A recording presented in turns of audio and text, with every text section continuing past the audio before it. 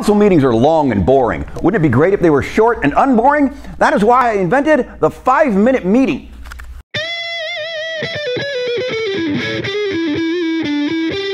Jim Falkenstein here with the 5-minute City Council meeting for Ashland on September 5th. Now remember, September 5th is a very smoky day. It's been smoky a long time, so the fire guy from Ashland Fire Guy, Chris, said there's a new website on the website, and it's got more smoke information and mask information and links to other websites. So it's saving the day. So it's not smoky. That's what we're doing. And he's very, I don't know, maybe that's great. Then the lady from the county 911 dispatch gave her summary, because we pay for her and all those people, and she says there's a lot more cops called than firemen called, I'll tell you that. And they're adding texting to 911 next year, and then every year all the calls are getting more serious, more dangerous, crimey stuff, and they have to answer burglar alarms. And so if you can't find your remote, don't call 911. Give them a break. They got a lot going on there. So, but everything's going great there, I guess. Then the Parks and Rec guys showed up because apparently a couple months ago they tried to move the senior center from the senior center area to the Grove, and old people went berserk because nobody really filled them in, or didn't fill them in loudly enough. They didn't know. And so the park guys came to the city to kind of park-splain their situation and the fact that they're now doing a 3-month committee to ad hoc look at everything.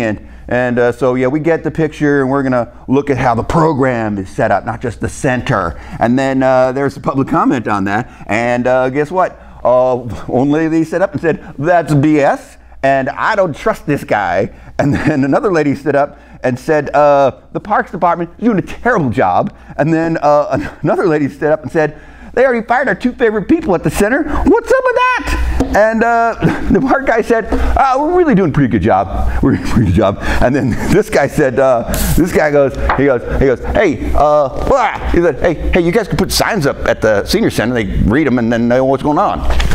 Then they're all like, "Oh, well, I could have done that." And then this guy, here he goes. This guy says, "Oh, by the way, we're not the boss of Parks and Rec. They can kind of do what they want, so they're just telling us stuff, and there's nothing we can do about it. And by the way, I've been on the council for 9 years." He loves saying that. 9 years. So, bingo. That was it. Nothing can be done, so there you are. All right, then, public forum. Only one person, crazy lady, she said that some crazy homeowner on Grandview is trying to shut down parking access to a ditch trail, and I'm going to sue.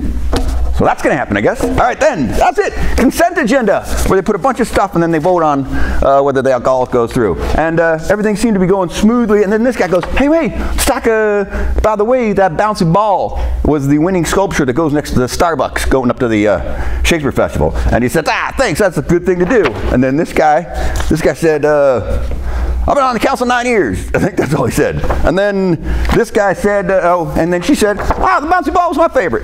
And so rest of the consent agenda, approved. What was on there? Who knows? It's all approved. Okay, next. The North Main Road diet. Somebody came in with all the stats and numbers and said, "You know how they turned it into 3 lanes instead of 4? Well, guess what happened? It's almost exactly the same as it was. Everything's about as fast. No, the crashes are about the same. So should we change it back? No, let's kind of keep it and move some sidewalks around." They're like going, "That's the best." Okay, they did that. Then one guy on Gresham has been hosed by his neighbors and the city for 12 years trying to figure out how to put a parking spot on his property or something. And he said, so they figured out he gets his own parking spot right in front with a little sign. And everyone's like, "Yeah, you were hosed a lot by the city." But then a couple people said, "I know." She said it for sure. She was like, "Giving one guy his own spot's going to cause trouble." And they said, "Yeah, I know, but we really did kind of hose this guy." So bingo, he gets his own spot. Bingo. And then the guy, the public works guy, who was just kind of helping with his parking spot thing, said, "I'm retiring, bitches," and he dropped the mic, like proverbially. Then the Climate Energy Action Plan that they've been working on forever is a new law so that the city has to take into account all the climate change that happens with every department. And let's see, 1 high school kid, 2 high school kids, 3, 4, 5, 6, 7, 8, 9 high school kids, 1 mother of a high school kid, a Sept committee guy, and a business guy. They all said, well, we hate climate change, so vote for this law. And so they all did, but first they all said, she goes, all right, I want to change 2 words in the law. And then this guy says, he goes, students are the best. And then who else was there? This guy, he said, the public process is awesome. And then this guy said, he said, you kids are all going to quit after this. Once you get this, don't quit, 9 years. I think he said 9 years. I think he said 9 years again. And then this one said, I'm all in for this. And then this guy said, remember, there's a lot more to do than just this seat thing. And then, of course, they all voted unanimous, but this guy, of course, had to jump in and go, I'm on board too, by the way. Remember, I'm cool. And then, bingo. End of meeting, 5 minutes. You're welcome.